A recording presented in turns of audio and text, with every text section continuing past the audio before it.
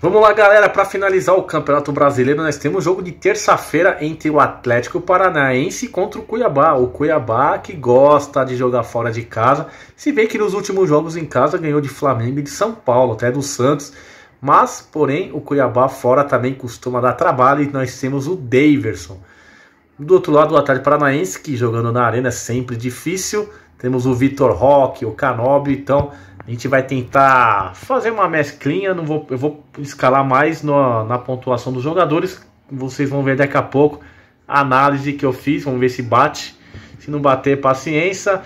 Quando é jogo único é bem complicado. Porém, vamos torcer para dar certo que nem o saldo de gols do Fortaleza. Beleza, galera? Então bora lá montar nosso time do jogo único entre Furacão e Cuiabá.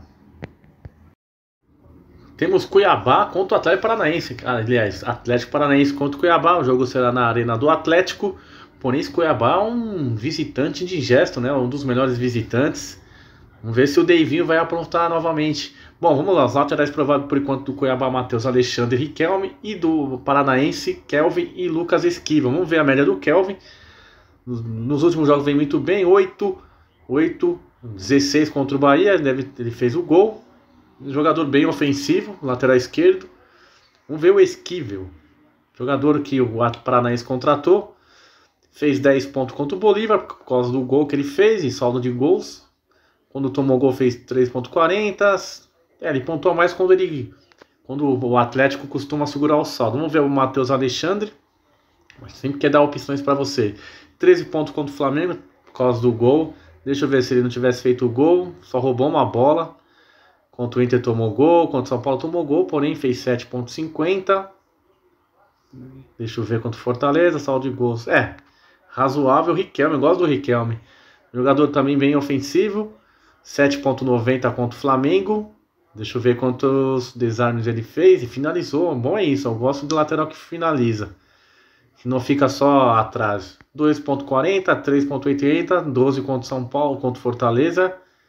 Muito bom. Então eu não vou fechar nenhuma zaga, vou colocar apenas os jogadores que estão pontuando bem. Por isso que eu escolhi o Riquelme, que pode ser e o Kelvin, que mesmo se toma gol, dá para pontuar pra gente. Vamos ver os zagueiros prováveis, Thiago Heleno e Kaká. Sinceramente, esse Kaká eu não conheço muito o futebol dele, então eu não vou saber opinar. Vamos ver os últimos jogos contra o Santos. Tomando o gol fez 2,50 contra o Bolívar. Razoável. Thiago Heleno a gente já conhece, né? Esse daí sempre toma uns cartãozinhos. 7 pontos contra o Bolívar, 1 contra o Santos, contra o Bahia 4,50. Thiago Heleno é só se segurar o saldo de gols. O Marlon, eu gosto do Marlon na bola aérea. 5 pontos contra o Flamengo, saldo de gols. 3 contra o Inter. 6,50 contra o Fortaleza. 7 contra o Santos. Outro jogador também que costuma pontuar com saldo de gols. Vamos ver o Alan Imperiur. 6 pontos contra o Flamengo. Outro jogador, ele só pontua praticamente quando segura o saldo, né? Senão é bem negativo. Então a zaga tá bem difícil. Então por jogar em casa eu vou escolher o Thiago Heleno e o Kaká. Eu tava no dúvida entre o Marlon, mas vamos com os dois. Vamos ver os goleiros prováveis, o Walter e o Bento aí. Goleiro, qualquer um está bem servido.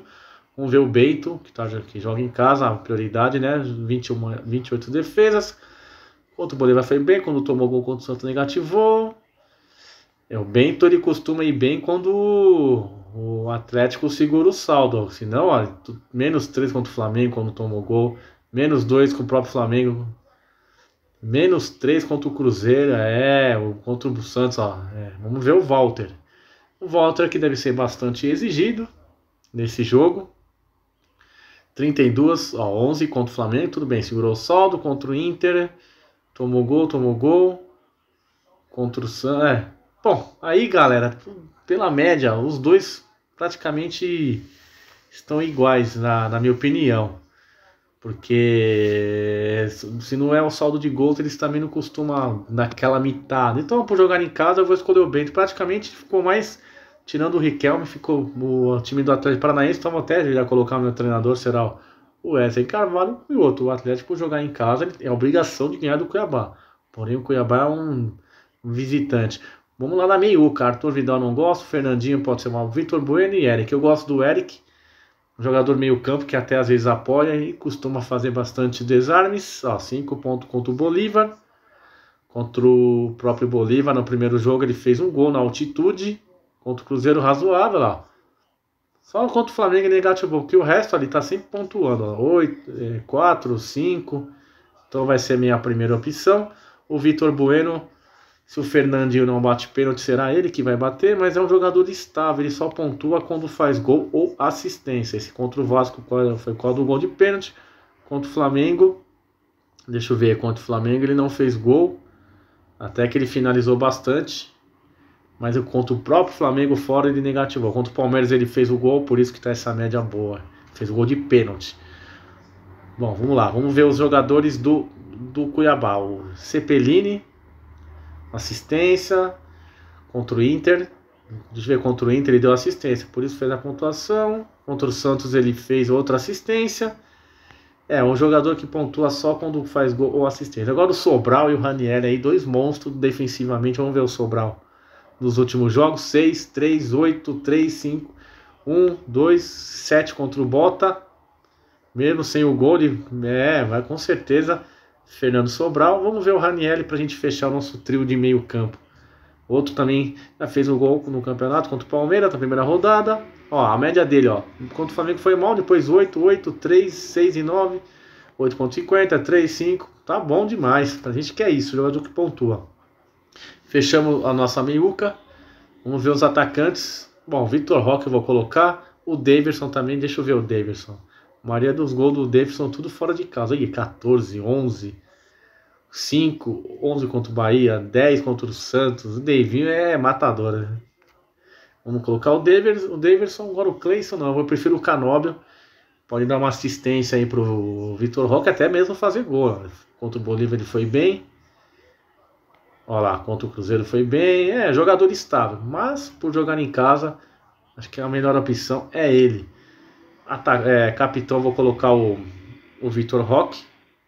E o vice eu vou colocar o Davinho. Vai que o Davinho torcer para sair gol para ambas as equipes, né? Quem sabe se o Daverson ou o Vitor. Quem quiser fechar uma zaga, fica ao critério por jogar em casa, é claro, o Atlético. Porém, o Cuiabá é um time bem difícil quando joga fora. Fica fechadinho, vai no contra-ataque e sempre faz uns golzinhos, tá bom?